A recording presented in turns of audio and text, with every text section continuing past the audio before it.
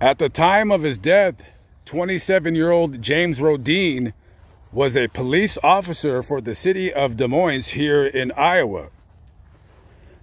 On August 13th, 1968, the 27-year-old police officer is at work.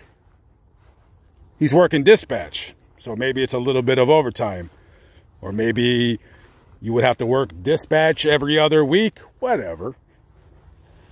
So he's at work, doing his thing, and there's a couple of his co-workers around him, and he says, "Hey, check out this new gun I bought." "Oh, what'd you get?" "I got this little 38 snub-nosed revolver."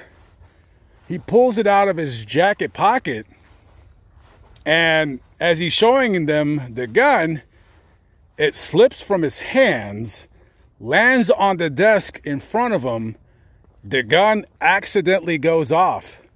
A bullet leaves the barrel and drives straight into his chest.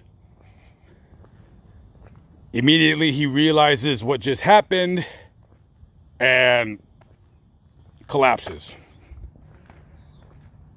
They radio for an ambulance to come to the station. They quickly take him to the hospital, and tragically, Officer Rodin loses his life.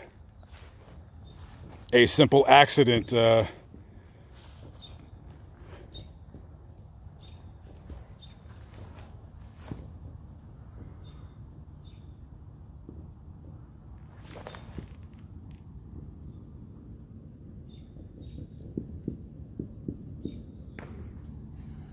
Rest in peace, just a terrible accident.